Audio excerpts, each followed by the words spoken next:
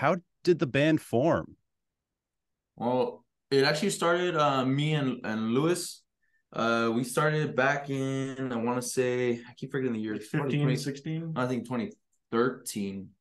Yeah, 2013, I believe. It's just one of those things where I was basically between me and Luis. I had up until that point already like I want to say like 7 years of maybe even a little less of guitar experience, just playing guitar. And it's just something that I've always never thought I'd make a band, but my brother made his own. So they kind of like made me want to do my own.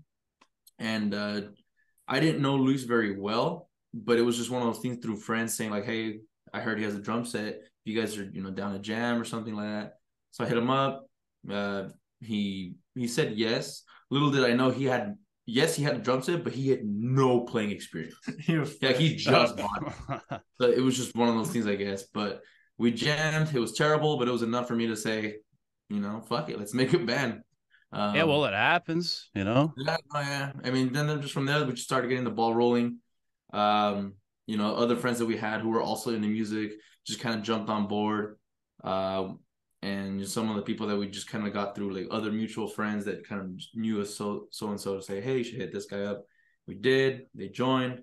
But then as the years went on and some musical differences, we basically, cut some people loose, you could say. And then ultimately Austin filled in the spot of the rhythm guitar.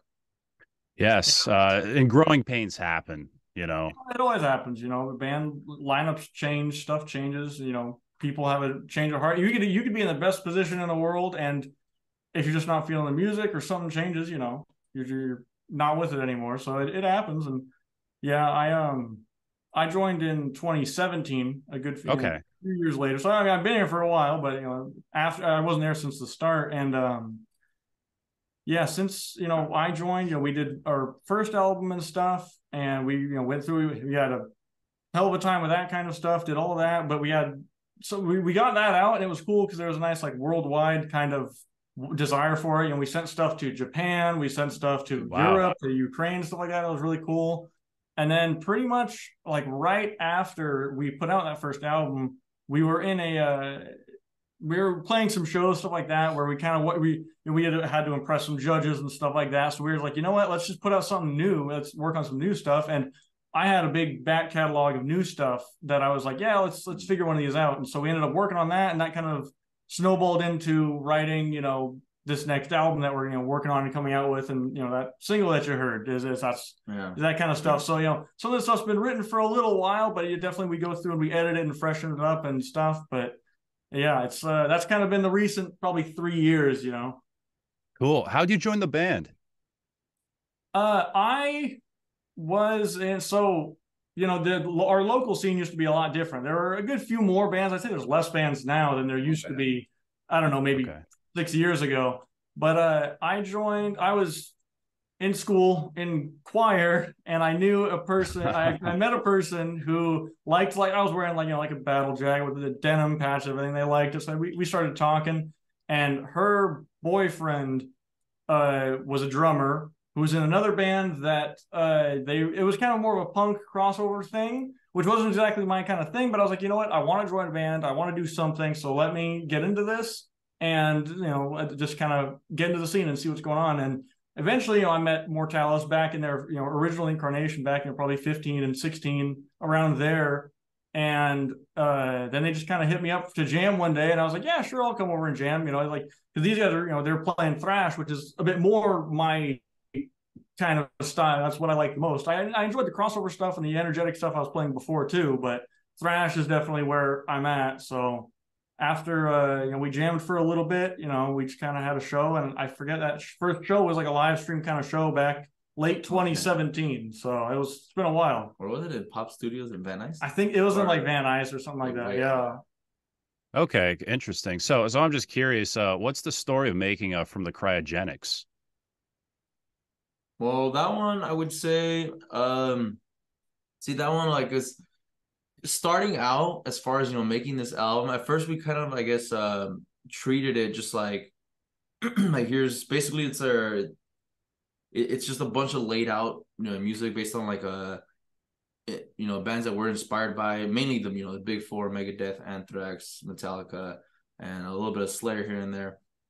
But really, it was just kind of like the way we look at it, especially now that it's done, and I get to look back and kind of re-listen to that album, and I can actually remember what I was thinking almost as each song was like being made, and just the whole process. It just, if I had to sum it up, it really just comes down to what we loved to play and doing it in our own way. Just kind of like keeping like thrash alive for what it's worth, like making it sound like how it used to. It's something that we kind of like joke about here and there with the modern scene. Not that there's anything to hate or not. It's just what it comes down to is a lot of the bands start to sound the same. Yeah. So and again, no hate. We've definitely been impressed by quite a few. But it's just, again, with this album, the first album, I should say, from the Cryogenics, is it really kind of is like pays homage to like what is the old school thrash, and that's kind of like what we or Mortalis was kind of born on, and we kind of like hope to like keep up, and then this second album that we're going to be working on soon, or that's in the works, we can only hope to get bigger, and better. Awesome. And that's so interesting to hear, because you can hear so many influences on that first record, and you always hear how much you guys evolve, especially with the new single. Like you guys have really found your sound, and it's just really, really cool to like hear you guys grow as a band. As a listener and a fan, it's really, really awesome to see. Yeah, no, especially because very excited. No, yeah, because especially with the first album, basically most of it was already written by the time Austin joined the band, and really like pretty much like the main two songs, because we still went back by the time Austin joined. What we did try to do is go back and maybe kind of really bring in his style to see like, hey, this is what we have so far. What do you like on it? Maybe you can like kind of infuse your own style. And we did kind of go back in some songs, and he kind of put his own taste on it. But really, the main two songs where Austin had a major writing, like writing and all that kind of contribution is Butterflies and Say What You Mean. Those are like, and awesome. alone in that album, when you hear it through, you can actually see like and hear the difference of like, whoa, like different. These songs are this way, which good or bad, or to how everybody's preference is. And me personally, my favorite song is Butterflies. It's like definitely the most, to me, is like heavy, it's fast, it really has a little bit of everything in just the one song, for as short as it is even. And it's just like, damn, like that was, especially for like speaking for myself, and actually I think I speak for everybody when I say that when Austin joined the band and we kind of heard that, it was like, damn, I can't wait for the second album. Sure enough, this second album is definitely coming out. It's brought, it's crazy because Austin is like, has really, I would say, put us all in our place, and like getting us out of our comfort zone, if you will. Because like, my solos have to step up a game, vocals, lyrics, and really, drumming, even the just bass. Timing wise, and getting out of the same kind of that's the thing. It's easy to write in your comfort zone and stuff like that, because everybody plays the same stuff that they're comfortable with and they know, because when you play it, playing something new is tough because you're gonna suck at it. Nobody wants to play something that's uncomfortable because they know that they're gonna hear it and they're gonna say, wow, that sounded bad, and then they kind of walk back, or they crawl back to their comfort zone where they can play stuff that sounds good. But sounding bad is part of learning. And so that's the thing is, when we started any of these songs, like the single that you heard or some other stuff that we've played, or even recent ones, I mean, we're hardly getting through them, and we're having trouble, and we're cramping up our hands just because they're faster, they're heavier, they're angrier, they're more technical or something. And so it's really about, Say What You Mean and Butterflies. Those two are kind of more the direction that we've moved into, and even further beyond that kind of stuff. It's definitely just trying to be a little bit different and just recognize cliches, of trying to avoid them. You don't always have to avoid them. They're cliches for a reason. It's because they were good and they sound good. But you have to, eventually kind of get out of some stuff. So put in some groove stuff here or there. Put in some weird time signature that's, not to throw somebody off or something. We're not trying to be Tool and try to change up the stuff every measure. But we're definitely trying to, does this sound good? okay, cool. Did it happen to fall into a weird time signature, or is there just a dropped beat somewhere or an added beat somewhere? If it sounds good, it's good, you know? Mm-hmm. Yeah, and that's so interesting to hear. And you look at like a lot of like 80s thrash bands where they'll take like Princess of the Night and you can hear that in like 3 thrash songs, you know, like Yeah. sections of that in Saxon and whatnot. But you guys, like, it's very natural and there's no form of like, I like this, so I'm just gonna kind of translate it over here. Like there's definitely you can hear your influences, but it's very you guys. It's coming out of such a cool place. So with this new record, what have these like 2 years taught you guys as a band? I mean, I think the first Everything alone taught us so much, but yeah, I don't know. Wow.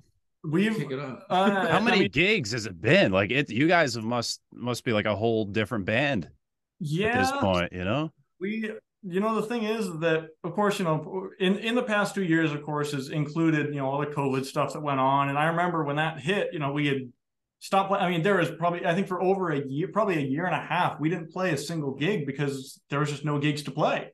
There was nothing going on. And then it started up again. We're like, okay, cool, let's kind of get into this and see, what's going on and everything. And that was the time that we were recording our first album. So it didn't really interfere too much because we were like, all right, if we're not playing gigs, let's put the polish on all these songs and get in there, record them and, everything. And then once we started 2022 was when we really started writing and looking into stuff, playing more gigs. We were playing on like the Sunset Boulevard, like the Whiskey, and we were playing at the Viper Room and stuff, and we were playing a lot of shows and kind of just moving up, learning a lot about gear because we've changed a lot of our gear completely, learning a lot about mixing and recording in general, and then also just a lot of the writing and stuff because, the first album you can hear, it's thrash kind of stuff. There's nothing crazy out there on it. You're trying to make something solid because obviously if you're, too out there, people are going to say, oh, I like this song and this song, but the rest of it I'm going to throw away or this or that. So it's definitely a safer record, more normal stuff. And then on this new one, we definitely push the boundaries of our gear and our writing to really be different and make sure that people, every song is different because it's easy to listen to some songs by everybody and everybody kind of hits the same notes, plays in the same areas, plays in the same keys, starts in the same stuff. And that's fine. I mean, it's good as a thing. Like it's worked for 40 years, but you got to be able to distinguish stuff. So there's definitely been a lot of notes that we've kind of taken from watching a lot of other bands and tried to implement that and say, all right, you see this pattern here on the guitar, on the drums, or this or that, don't do this. I know this is your first instinct, but stay away from this or, this or that. And so we've really been trying to just be as critical as we can in our own writing and then with our own tones and stuff too, because we've changed our gear quite a bit. I mean, Sergio and I used to both run, some solid state Marshalls that were not particularly popular, but they got the job done. It worked. It was easy. And then I started using some PV gear and I bought more. And then Sergio bought more. He got some Marshall stuff. So now both of us have completely different rigs. We play different guitars and Lewis has changed his drumming style a whole lot back and forth. Vince is definitely, he's gotten different basses at the time. He uses 5-string quite a bit more. And pick now. He does use a pick now, so he can have a bit more attack too. Awesome. We've all kind of evolved musically, specifically in the writing and the creative department specifically. Because the thing is, you can be an incredible player, but if you're an incredible player but not a good enough writer, it doesn't really matter what you're playing because nobody's going to pick up on it or listen to it. Because neither Sergio or I are incredible. There's about 1 trillion guitarists that are better than both of us. A lot of good bands. But if you really are critical on yourself and you just, make sure that you don't fall into the same kind of cliches or generic kind of feel, that's better than being a great player, Yeah, very interesting to hear. And that's really cool. You guys are like pushing yourselves and stuff, and you can totally hear it. Yeah, it's definitely, I mean, for both of us, the thing is, Sergio's recently taken vocal lessons and, we went over stuff so he could learn that we're probably going to do it again at some point because I want to get in there and, up my game for any kind of backup vocals and stuff.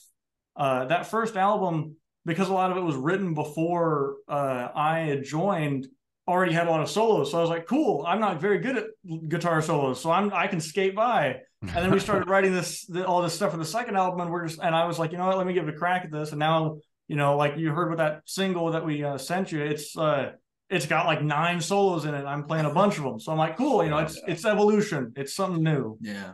I mean, it rips. Yeah. No, and basically just to add on to what Austin just said, I think like the main thing that I would say too is we've basically matured as, people, but like mainly when we kind of come together as a band, because now we've been a lot more selective on shows. Okay. It's a lot of risk and reward kind of factoring, but also, with kind of like behind the scenes that nobody talks about when it comes to bands is like the funds. Because recently we had like it just was kind of like how do you say, we had like some trouble where we were supposed to go with all the way to San Francisco to play a show. We were looking forward to it, but we got a flat tire, and then we were like barely gonna make it. But it's just one of those things where like it just sometimes you got to take the loss, but we reach out to the production promoter, and just kind of let shit happens and we can't make it. Or sometimes just in general, like, we get opportunities, and so many people like want us to come out and play over there, but just because the money or just time and just kind of allocating our resources, or the fact that we're going into the studio now, is really, can we afford to even play shows no matter how much we'd love to? Yeah, it can be really tough. I mean, you can say with big bands today, it's like what Anthrax canceled a bunch of tours in Europe because logistically it can be so hard to make any kind of money. And obviously, of course, we play music because we want to play music, not because we want to make money. But to be able to play it anywhere, to be able to record, to get art done, to do all of this stuff to actually make an album or even just make singles, it can be expensive. It's like we had to get the art done and everything. And of course, we can go at a low buck person, but we didn't want to. We want to make sure that it's as good as possible. And recording wise, make good merchandise for the fans. Exactly. Yeah. Hell yeah. That's thing. Like we played a show out here at a venue called the Glass House, and we made a great return on our merch and stuff. And it's because people like the designs. And for the new single that we've got coming out, we've got shirts made, and I've already had like a dozen people say, "Bro, you got to save me a shirt. I love that design and everything. Save me this size and everything." So they're awesome. Exactly. We're really excited to put all that out, but there is a lot of logistics behind the scenes that we all kind of divvied up in different ways. Our bassist Vince, I know you mentioned the TikTok earlier. Our bassist Vince is the one who handles like 95, 90, almost 100% of social media stuff. And he's great at it. He knows how to do all that kind of stuff. Both of us are terrible with social media. I hardly ever post anything. And not even on my own Instagram. Exactly, yeah. But Vince, he really carries that social media game, and that kind of stuff. It's very important, and so that's something that he has expertise in that we don't, and it really helps us to branch out. And then our drummer Lewis is the one who handles a lot of the business stuff. Between getting certain shows on board and seeing different shows, finding out our scheduling, doing merch runs and orders and stuff like that. So we all kind of divvy up the work. Sergio and I are more the creative musical force. Now that's kind of what we did. When Sergio said we matured up, we kind of organized it more, less as just 4 guys doing something as to more of like an actual organized plan of, all right, this is kind of your responsibility. We're all going to weigh in on it, but if you can take the reins on this and you kind of be in charge of this. And so it's tough to do that nowadays, and it's tough to make any money and be able to actually go out and play shows, but you do what you can. And, we've been getting a lot of better opportunities now that have allowed us to take greater risks, which is great. Yeah. Congrats on that Napalm Death gig. Oh, yeah. That's one right there. Yeah. We played that Glass House back in March at St. Patty's Day, and it was a great show. It was incredible. I think there was fantastic. Yeah. I think it was like 400 to 500 people there, and we sold, we pretty much sold out of all the shirts that we had and a bunch of stuff, and it was great. And then we hit up the Glass House again saying, hey, whenever you guys have another show, let us know, and we'll see if we can get in. And they said, oh, yeah, 100%. We'd love to have you guys back. Are you guys good for this show right here? Like almost immediately. They were just like, you guys good for this Napalm Death show? We're like, hell yeah, that sounds great. So we're really excited for them. That's really, really cool to hear. And it's really cool to see you guys like get all this success and whatnot, especially like thrash metal in 2023, It's really, really awesome to see. Yeah, thrash is definitely, it's not the most mainstream metal there is right now, but it's still alive. It's still kicking. It's still going, and there's a lot of, when we started and a lot earlier, it was all punk. Everything out here was punk. Oh yeah. That's just how it is. That's what the local scene likes. That's what the local scene likes. But now there's a good few thrash bands out here, so it's really fun. We get to play with our friends and people that we know and stuff. And it's not the most popular kind of stuff that people listen to all the time, but we're making it work. So yeah, there are people out there for it, and it's so cool. You guys are getting that reach, it's like you guys are at the other side of the country right now. Yeah. And it's really, really cool. And maybe one day, I don't know, I hope to see you guys, but hey, but you know what? We're hoping to make it out to Boston. We're hoping to make it out, go around the country and stuff. We want to go down to, we've looked at different plans of, doing a small West Coast tour and a little bit further in, or going out to like Louisiana and back, going out. So if we're out in the Boston area or somewhere nearby, we'll hit you up. Yeah, totally. I work with a lot of bookers in Boston as well. So if you guys are looking for a venue, like, let me know. I can get some cheap spots and like great venues too. Yeah, a lot of really, really healthy scene here for metal. Nice. That's great. Yeah. Do you guys have like a favorite gig you've done or played? You've done like a lot of skate parks, which is really sick. And I feel like you guys like look like you're having a blast. Oh, yeah. Like, there must be some awesome gigs you've done. Oh, there's some energy. Yeah, I think my favorite ones are the Viper Room, though. I mean, like, yeah, there was something about that's the thing when mentioned earlier about the shows where there were judges and stuff. Those shows were at a place called the Viper Room out here, and it's a block away from the whiskey. You can walk between them. Oh wow! And the place is great just because the thing is, we knew that we had to put on the best show we could, so we were getting hyped up before and everything. We were all interested. And, we load up our gear, get on there, and we got our time to play our songs. And playing new material and stuff was definitely, playing the new material was cool. It was fun to get up there and play new stuff as well as try to, pack the house with as many people as we know to get, something going. So those were really exciting. But those skate park shows you mentioned too, they have a lot of energy because there's literally skaters going by left and right, and people going everywhere. So. Yeah, really, really awesome. So let's talk about the new single, Iron Jungle. It rips. It is so awesome. It's really cool. The art is amazing too. How much are you guys, when it comes to like the art and everything, how it looks, are you guys very hands-on with that? Do you have like an image or an idea you bring to an artist? How can you walk me through that? All right.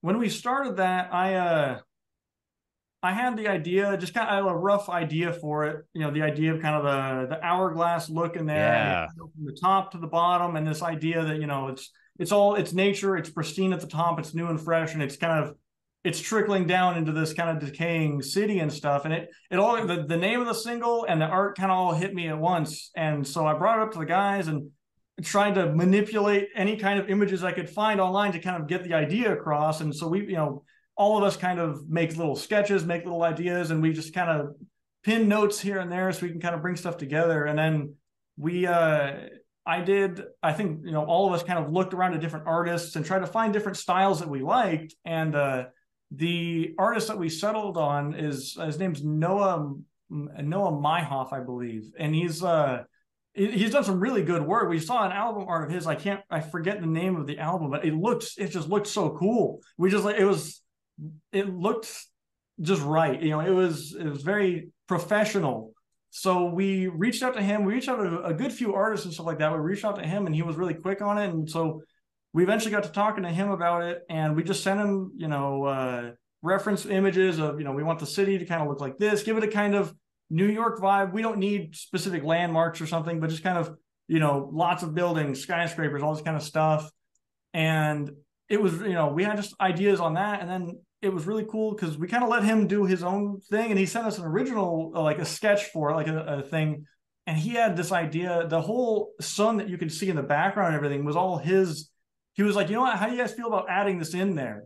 And we just love it because it gives a nice lighting to everything. And it has this feel of this kind of really, it works with the lyrics of the song just because of the heat and the burning and obviously the environmental kind of theme of everything. And it really kind of made it feel more than what it was before. Because, it's like an hourglass isn't the most, I'd say, original thing. There's been a bunch of hourglasses in metal, but it still is, he added that touch to it. And, he's got that engraving down at the bottom of the hourglass that says Iron Jungle on it and stuff. And it came out incredible. I mean, when we saw the first sketch, we were like, wow, we would use that, because even that was great. So it was an incredible process. We're really, really happy with how we've been sitting on that art for a while, actually. And so we've been wanting to put it out and make merch for it. But, we're finally getting to it now, which we're really happy about. Cool. And I just ask because you guys just have such a good eye for your band art, and even the first record too. It represents like the rebirth of heavy metal, right? Like from the Cryogenics. Yeah, exactly. So it's like real. It's very iconic and cool, and it's really awesome to see that with the single you bring that over, if not like even better. So it's very awesome. And this artwork, is this just for the single, or is this going to be like the album art? This is just the single. This is just for the single. Yeah, Iron Jungle is just, it's a single. It'll be on the album, but we've got different ideas for the album artwork. Some stuff that's encompasses more than just Iron Jungle. Iron Jungle is definitely a good inspiration for the album artwork. It'll definitely tie in, but we've got some other ideas that we want to go through, and we think we're gonna probably use the same artist just because we like his stuff so much, and it'll be consistent. And so we're looking forward to getting that done. We've got to record everything first, and we're going to be going into the studio, I think, in 2 weeks to do some more recording on the next, I think, 3 tracks that we've got. But we've got some other ideas for album artwork that we kind of got to finalize and then send on over and see what he comes up with. Cool. So how different is the creative process on this record compared to the last album? I don't know much about the last album, so I wasn't here for too much of it. With the song development? Yeah. Just like recording, writing. Is it completely different? Are you guys using a whole new method? Well, honestly, I mean, it really comes down to kind of like similar to what Austin mentioned earlier about like, so-and-so, like about certain people. Really, it kind of, the main formula kind of stayed the same, where like, each person would tend to like kind of, I don't want to say stay in their lane, but the idea is just like we all bring that, just say, hey, can you work with this?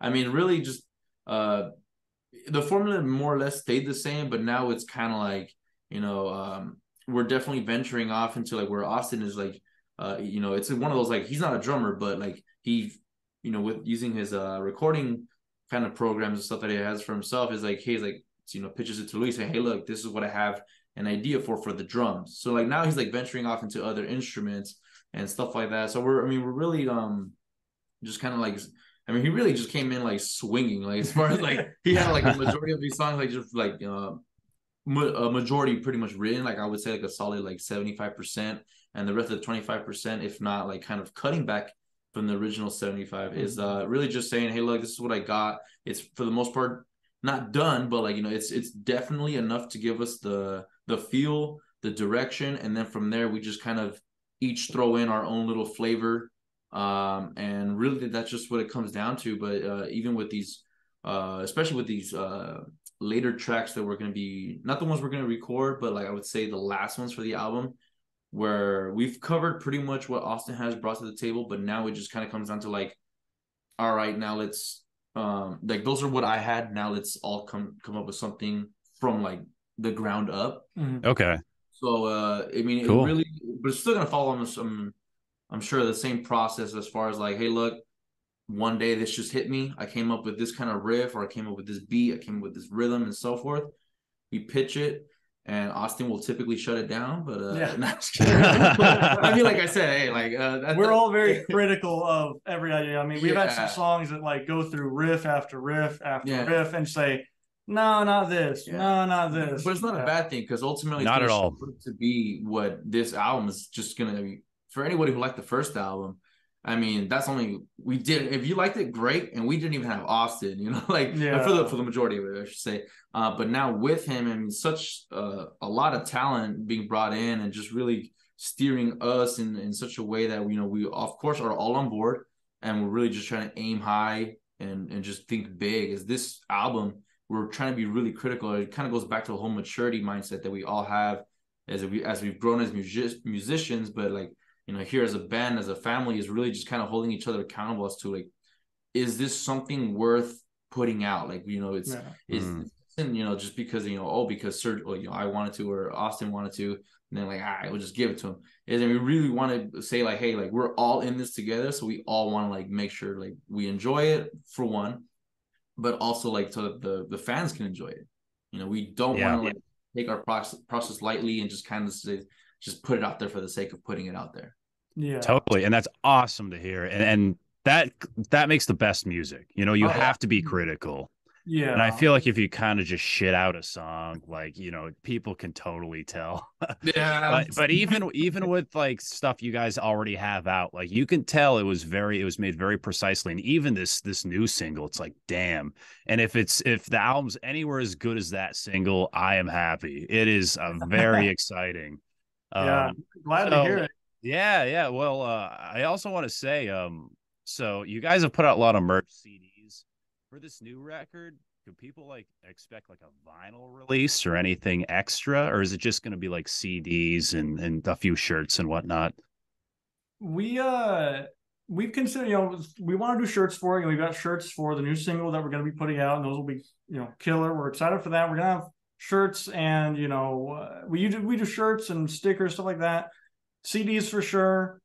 Vinyl is something that it's tough to get into. Obviously, it's on the uptrend. You know, people are buying more and more every year now, which is very interesting. It's really cool, and it's great because it shows off the art even more. It's a bigger piece, obviously, so it shows off the art, and it's really cool. I know the hardest thing about it is that, you know, the extra cost behind it, and selling it, you know, in person can be tougher, and also the fact that when you know, of course, when you make a song, you have to mix and master it. When you master a song for digital, for like streaming platforms or for a CD, that's one kind of mastering. And then if you master it for vinyl, it's completely different. So you have to do the whole mastering process twice. And so that can be kind of tough to, you know, of course, you know, money-wise, you got to put in the money to make the vinyls, and then you got to put in the money to actually have them, you know, have the right tracks to put on there. Otherwise, it won't sound good. And obviously, we want to put out the best merch that we can. So we would be interested in a limited run of vinyls. If there's desire for it, if there's a demand for it, we'd be interested in doing it. But it's definitely tough because, you know, there's not nearly as many vinyl manufacturing plants in the world as there used to be. You know, I mean, everybody's kind of working out of the same, almost the same factory in like Romania, you know? Yeah. So I remember, you know, there's bands that we know that have had stuff come out or stuff that was supposed to come out that got pushed back a year because Adele, you know, shoves herself to the front of the line and it says, I need a million copies of this. And that pushes everybody back 6 months or something. And, you know, that happened like years, I don't know, I think 2-3 years ago. And there are some people that still probably haven't gotten their vinyls back because of that kind of stuff. So being a smaller independent artist, it can be really hard because there aren't many sources for vinyls anymore. So it'll take a long time to get them. But if there's demand for it, we'd love to, because we definitely considered it for the first album. We really looked at it and we're like, we'd be interested. It'd be cool. Have that art up on the wall and have it, you know, front and center, big. And so you could see it from far away. Cause we do love the art on that. And it's it's really cool. It's a cool feel to have a vinyl, you know, especially if you got like a custom vinyl, you know, colored or certain transparency to it or something to it. So totally cool. So we only have like 3 minutes left. Yeah. This has been pretty awesome so far. So I thank you guys again for doing this. Oh, yeah. No, but I want to say, what's next for the band? What can fans? We got the album coming out. Are there any gigs you guys want to announce? Are we going to get any more singles leading up to this record? Well, show-wise, we do have one in June 3rd. This is going to be the Napalm Death one, so that one's really hell yeah. And we're gonna debut our latest single, Iron Jungle. So it's gonna be definitely something new for all our fans. I mean, new for us, as it'll be our first time really performing playing it for an audience. So, but it's been fun to play in the band room, the practice room. So we're excited to play it outside for the first time ever. Yeah, awesome. And, after that, you know, we do have we've got a song that we've been playing for probably since about early 2022. We've been playing it live, but we don't have any recorded version of it that's been out.